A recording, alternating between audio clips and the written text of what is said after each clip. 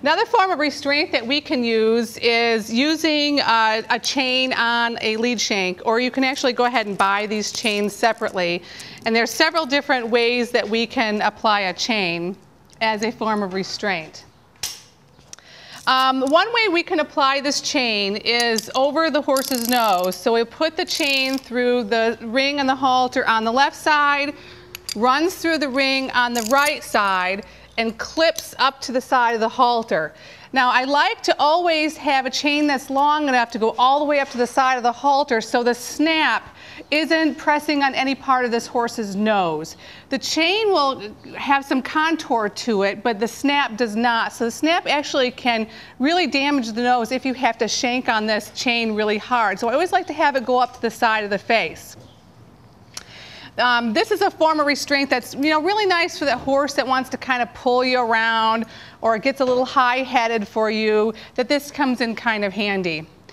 Just as we have it clipped up to the side of the face, we can actually clip this chain to itself and use this. And this is a very common way to use the chain as well. The thing I like about the chain under the nose like this, and this is something that we here at Michigan State University use on our breeding stallions when we're leading them to and from the pasture, and it's kind of a snatch down and an instant release. That it doesn't slide across the horse's nose, it doesn't pull a halter that may be too big in their eye, as would the chain if it was clipped to the side of their face. Another way we can apply the chain is we can actually put it under their chin. Okay, you'll see this many times with young folks when they show their horses in showmanship. Again, it offers you some control. Probably not the best form of restraint if you want the horse to lower its head, because many times you jerk on this and they're very sensitive under here. They'll raise their head up really high. So, but it will allow you to have some control. And again, you could put this up the side of the face, or you can actually attach it to itself. Another form of restraint that actually gives you considerable control, and I'm going to move this real quick.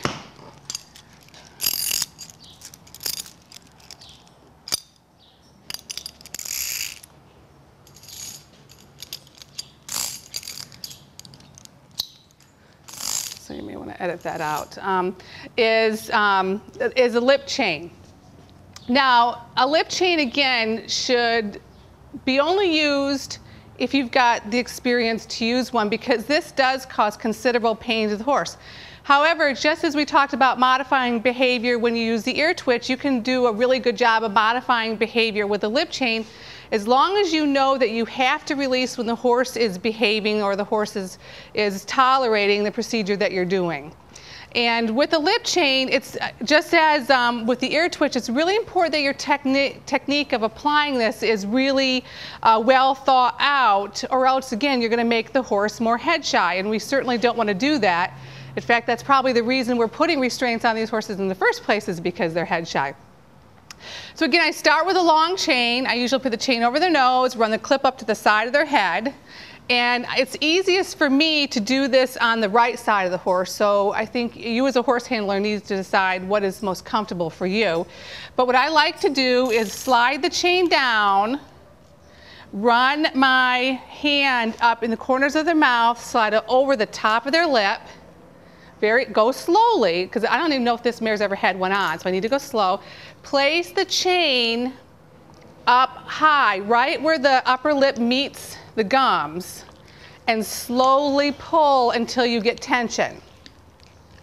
Now, this part of their gums is incredibly sensitive. So what you don't ever want to do with the lip chain is jerk on them, really just start jerking on them. And I have seen that happen, and it's very inappropriate to do that, because it doesn't change the behavior of the horse. It might help you alleviate your frustration, but we should not be alleviating our frustration on the horse. We're trying to control this horse. So the appropriate way to use a lip chain is that, let's say we're clipping the ears and the horse is really high-headed and really being naughty about its ears, that as this horse raises its head, I'm going to apply pressure on the lip. When the horse drops his head down, I'm going to release it. Because as the lip chain is just sitting here, yes, it probably is a nuisance, but it's not causing pain. But again, if I were clipping and she were raising her head, I apply pressure to the lip chain. That is going to cause discomfort. As she drops her head, because of the lip chain, I'm going to relax it, thereby getting her more accustomed and more acclimated to the clippers, let's say in this case, on her ears. So hopefully she'll choose to let me clip her ears. And it works very effectively that way in teaching a horse to do something that it doesn't necessarily want to do.